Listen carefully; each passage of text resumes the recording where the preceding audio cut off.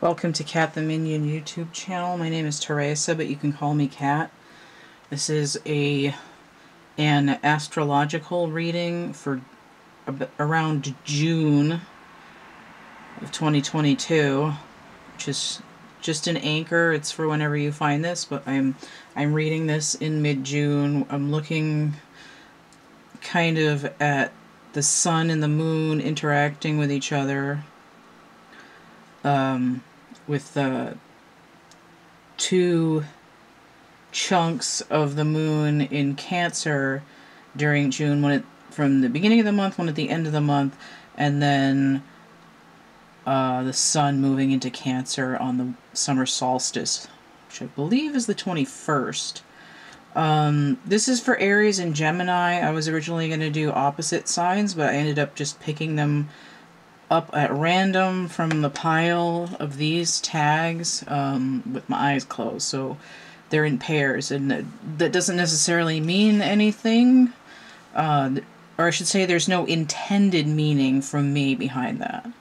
If it has a meaning for you, then that's fine. The spread that I'm doing is my yin-yang relationship check-in. It's not just for romantic relationships, but because it tends to skew that way, I'm not going to do a separate romantic thing this month. Just take a breather from that. If you want a separate romantic reading, you feel free to get a personal reading. I have different readings on sale throughout the month of June. You have to check my social media for those. So this spread I have over here on this side, because it's supposed to be sort of an 8-bit version of a double yin-yang, or like an opened up yin-yang. The Blessed Bee deck by Lucy Cavendish, and then on this side the Starseed Oracle, and I don't remember who that's by, but it's kind of like a sequel to, at least done by the same people as the Work Your Light Oracle. But it's just the Starseed Oracle, and in the sort of opposing center, the bottom of the deck. So I had to walk away from this for about a half an hour, so I just banded these up and left the bottom of the deck single. And these get flipped over. Well, obviously they all get flipped over, but the bottoms of the deck. So, is that it? I think that's about it. So Aries and Gemini. And if it's relevant to your situation, this could be one, or like Aries, and this one could be Gemini. It's also about duality. Duality? Alright, duality. If you have two Larrys. Duality and polarity. So it's the masculine, the feminine, the light, the dark, the parent, the child, the sibling, the other sibling, the dog and the cat, the higher self, the material self, the inner child, the ego, whatever. It's any hot and cold, you know, hard and soft, cold and hot, whichever polarity / duality situation you're looking at. But it does tend to heavily skew towards relationships, so it's either that or both or whatever. Take it as how it makes the most sense for you. Try not to say resonate, because I hear it way too much now, and it's kind of ruined it for me. It's like, Don't Stop Believing. Like, I can't, it's a good song, but I can't stand it anymore because it's been overplayed. That's how I feel about when people say if it resonates with you. Every time I hear resonates now, I like grind my teeth a little bit. Even though it's a perfectly fine word. Overuse. So, yeah, however this reading makes the most sense for you is, and you'll be able to tell what's going on. Alright, so Aries and Gemini.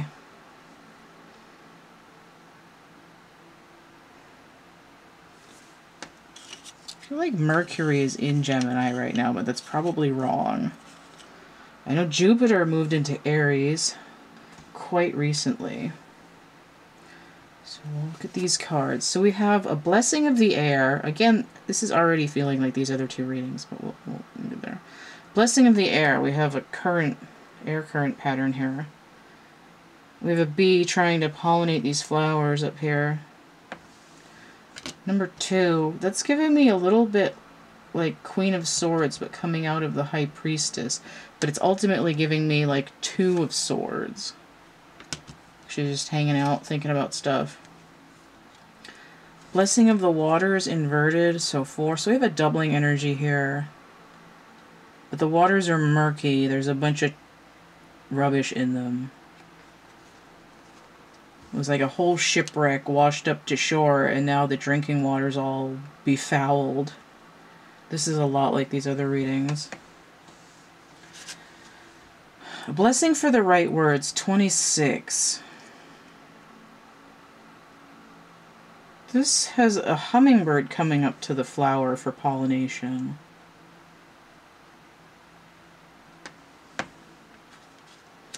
And the crossover card in the middle is Lost Lands. Are these even in focus? I guess that was pretty close. Soul Memories and Gifts. You've done this before. I was going to say, this is like a drowned world, and they got Madonna in the back of my head singing Substitute for Love. This card and this card diagonally really go together. And I said shipwreck, too. It's like, oh, and this relates to something I said in one of the other readings. It's like when the waves recede and there's, like, 20 miles out, there's a city that got buried when the sea levels rose after the Ice Age.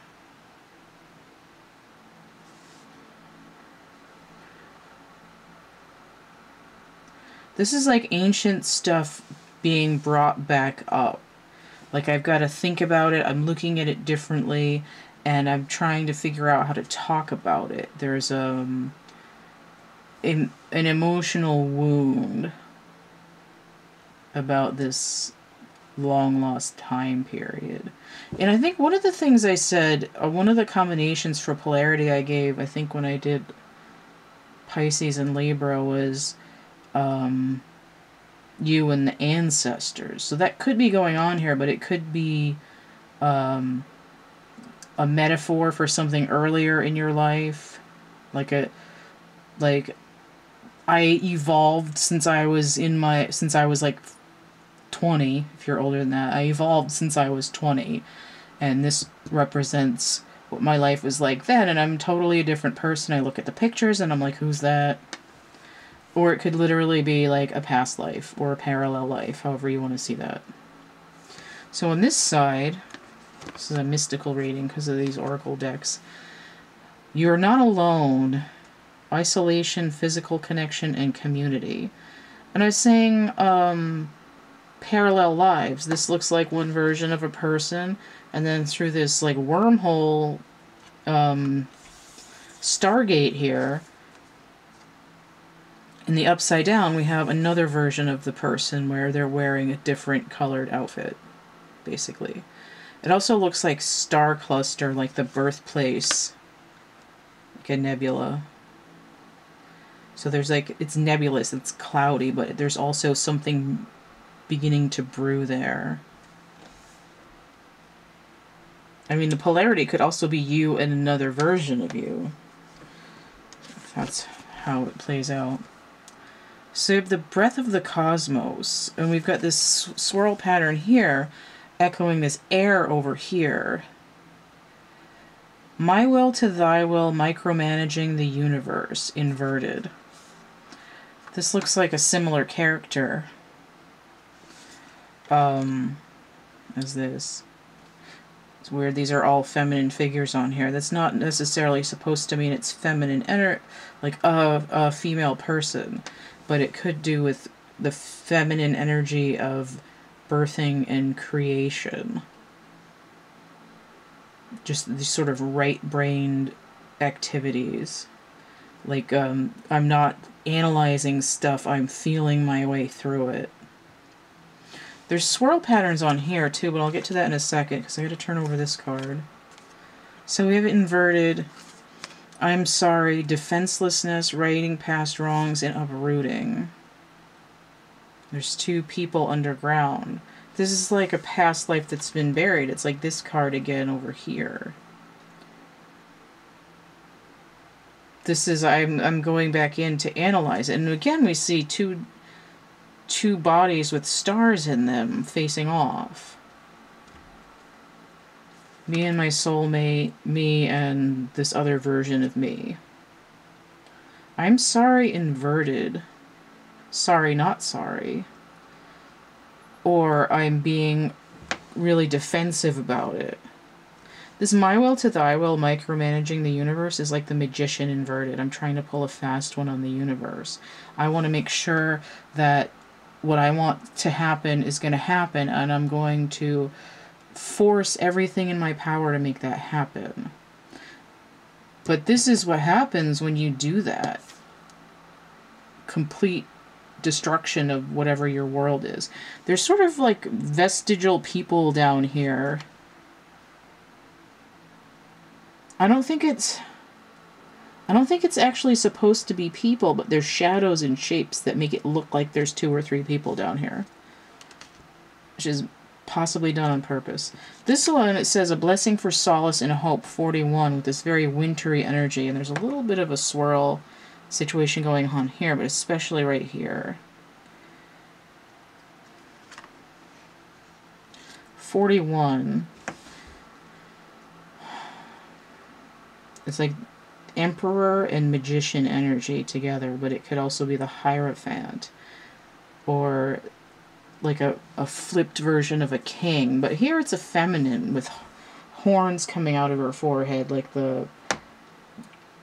It's sort of like a layer, like a little slice between the third eye and the crown. It's like when you have like 15 chakras instead of 7 or whatever it is. I feel like there's an extra one in there. But again, I'm not quite sure what I'm talking about, so I probably shouldn't say that. But I feel like there's a little one between there that those horns are coming out of. It's like, somebody in one of my social media feeds said that they just watched Being John Malkovich. And I think in order to get into his head, they had to go to like floor 37 and a half. And that's where those horns are. It's like a half. It's been a long time since I've seen that. All I remember is like them singing like, Malkovich, Malkovich. That movie was fun. I don't even remember. It was really good though. I need to see it again.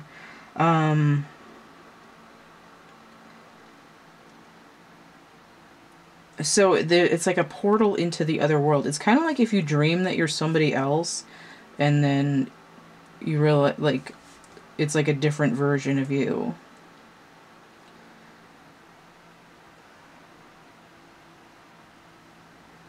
This feels more like I've lost a partner. This feels more like I'm connecting with multiple versions of me. Like I owe it to myself. And it almost... Okay. Just checking my time.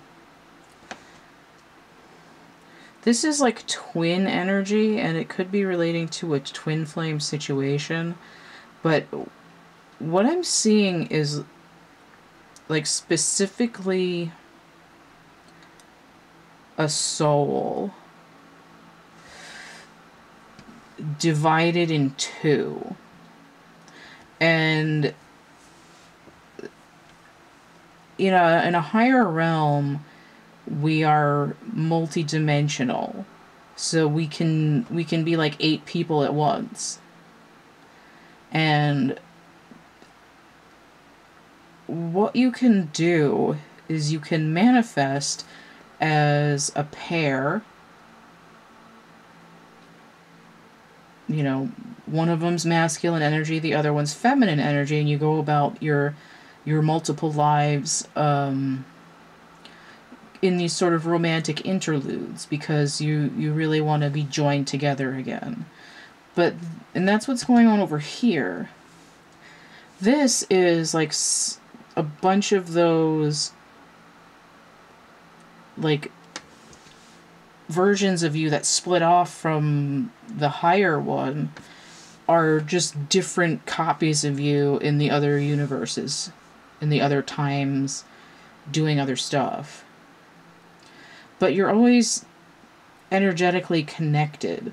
Stuff that you do in your life through quantum entanglement, basically, which is what's happening over here, affect the other person. So if they do something horribly offensive in their life,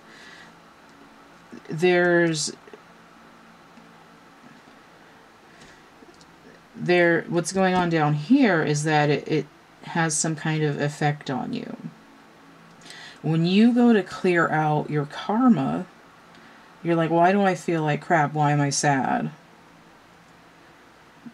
I thought I did this already. Like, why is this coming up again? There's a thread connecting you, right? The quantum entanglement to the other copies of you are going through some phase where in order for all of you to upgrade, their karma, their dilemma has to be solved. And it's like I'm sorry for being, the weakest person on the team. I'm sorry I screwed it up for you guys when I switched teams in the middle of the game and scored some goals on our own goal. Like put on the other team's clothes. It's like, I'm sorry I micromanaged the universe and blew up the lab instead of following the step-by-step instructions and waiting the appropriate time before adding the next ingredient. And this is the connectivity there. This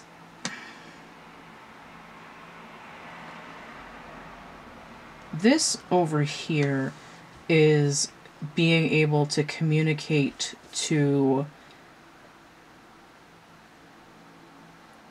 these are like, this is like taking half of a paper and making exact little cubes out of it so they're all uniform and the same. This is like taking the other half of the piece of paper and ripping it in diagonals so the pieces are, in like different shapes so that the pieces are different. Like this is like cubes, this is like tangrams over here.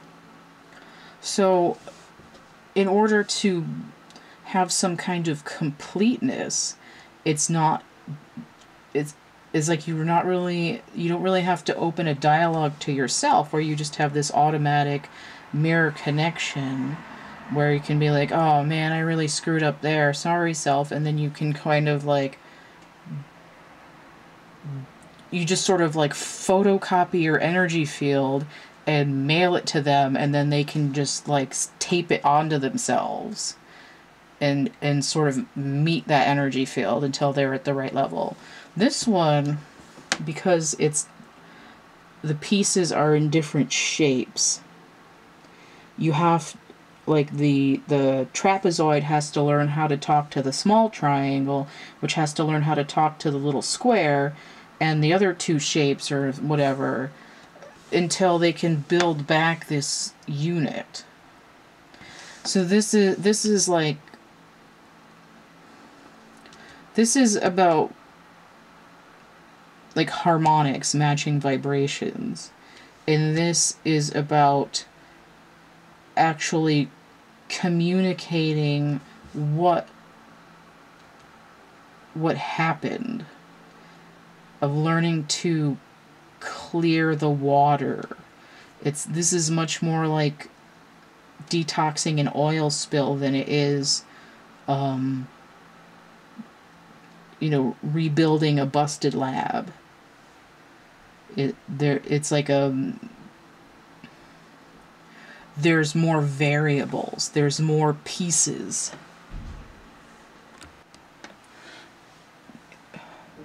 It's harder to it's harder to explain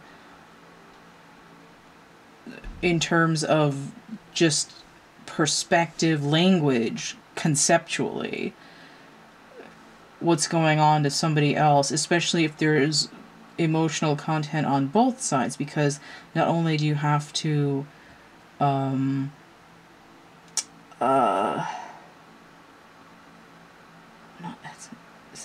disarm these floodwaters, but you also have to, it's like floodwaters where there's like sewage and dead bodies. There's like an emotional toxicity, but also just this idea of clearing the air in general and being able to look at things from another perspective, where it's not like you are the dead body, you are the sewage. It's, this is what had happened that created this spillage, and these are the strategies in order to clean up those waters from that lifetime, in order that you can pollinate your energy in your way, and I can do the same in my way, so that we're both having this growth in our life. So a much more challenging version of clearing up this multiplicity than where everyone has the same character stats on this side. Oh, that's so weird that how this is, because this is both like Gemini and Aries, because Aries is like plant growth, like unfurling from one spot that's anchored, and Gemini is like, it's the duality, it's the twins, but it's also like healing. But there's like multiple sets here.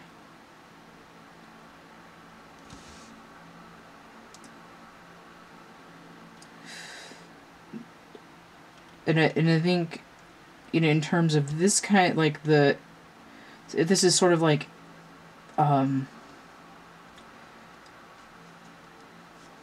interpersonal relationships and intrapersonal relationships. I'm playing with myself over here, and here it's like now I get to play well with others. And this is something that's happening at the same time. But the real thing is that whether your part of your oversoul is shattered or part of your oversoul is just diced, there's different methods of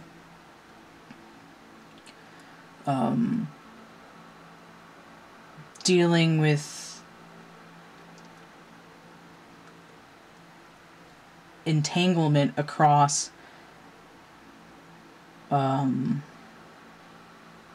the multi-dimensional space. Alright, so I'm going to leave that there. That was actually a little different than the other readings, but it started, oh man, it started off with the same air and water that was coming in. Sorry about that weird motion, my tripod is soggy. If you want to get a personal reading, the list of readings, oh come on. The list of readings is down below, but you can also see it on my WordPress. You can download the PDF, or you can just look at it on there. You can email me for that list. The where the sales are, to find out like what's on sale. I mean, you could also email me, but you can also see on my Instagram, Facebook, and Twitter those posts, which is also where my photo version of Card of the Day is going to be. And if you want a reading, you can always just email me anyway. So we get coloring books, dark poetry, merch and prints, and actual art items here on Etsy. I do have sales on Etsy throughout June. They vary every handful of days. If you use coupon code 3star17, You'll get 17% off a purchase of 3 or more items. Free shipping to USA and Etsy, and then I've got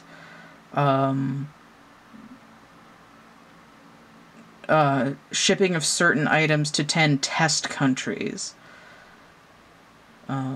So check that out. If you found this interesting or useful or helpful in some way, consider donating. Energy exchange, tip jar, whatever you want to call that, PayPal, Cash App, or Venmo. I think that's it. Don't forget to like, share, subscribe, comment, check out my playlists tab, and stay groovy, and we'll see you later. Bye.